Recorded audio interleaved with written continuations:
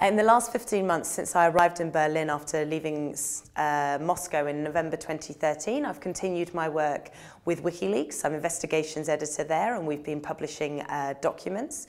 In addition, I have been running Snowden's defense fund that I set up, support network and website, and actually we've created an organization around this to support other whistleblowers and truth tellers. After the revelations from Snowden started to come out, a lot of people became aware of the surveillance and understood the capabilities. What is sad and frustrating to me is that very few people have necessarily changed their communication methods online.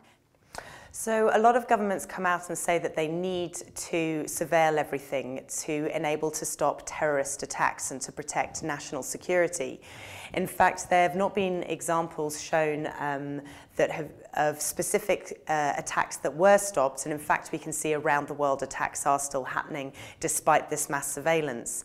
If anything, I think this mass surveillance impedes intelligence services' ability to see attacks. I mean, if you're looking for a needle in a haystack, increasing the size of the haystack doesn't help you find that needle at all. When the actions of the citizens go against what the government wants to do, they want to stop it. And the easiest way to understand what we're thinking of, what we're planning of, is to have this mass surveillance of our communications.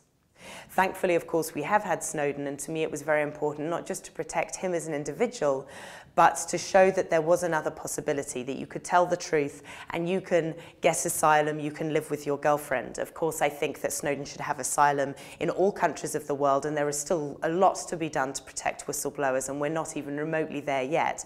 But there is a better symbol, and hopefully more Snowdens will come forward, and we have started to see more whistleblowers.